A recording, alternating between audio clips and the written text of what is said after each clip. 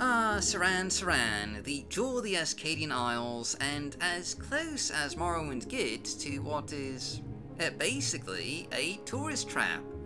Just a popular destination for both pilgrims and tourists that just want to take in the sights, especially the sights in the House of Earthly Delights. Suran is a famous mercantile settlement in the vanilla game, with just a ton of shops and taverns, but notably for being such a mercantile settlement, it did not have a harbour in the vanilla game, or for that matter, even any houses. The only house in the vanilla game was the manor house on top of the hill. That was it. Everything else was a shop or a tavern, making Suran basically the Morrowind equivalent of Branson, Missouri. No one actually lives there, but for some reason it's considered a tourist destination. Devil knows why, but there it is. But that all changes with today's mod of the day, which today is Dallara Suran by Dallara 1000.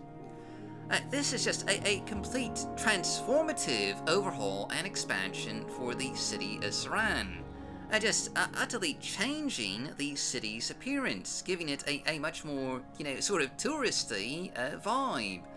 With just a ton of details, like outdoor seating and dining, a ton of terraces, rooftop restaurants and bars and grills, and, even an outdoor marketplace. It is a beautiful makeover of Suran that really manages to make the city feel like, again, a bit of a tourist resort.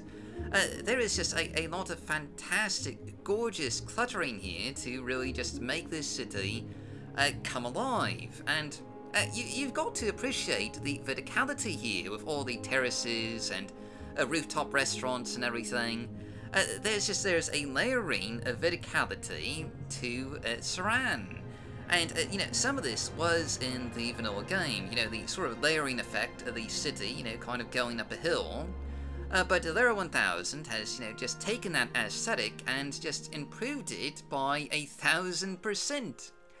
And, this is also an expansion to the city here, with just a ton of new houses, residences, and shops scattered throughout the city.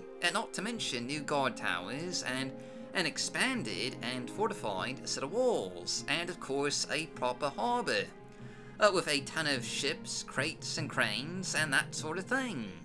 And of course, it is worth noting that the ships can actually take you to, some other destinations, like Ebonheart, Mlagmar, Talbernora, and the Arvel and Drin plantations.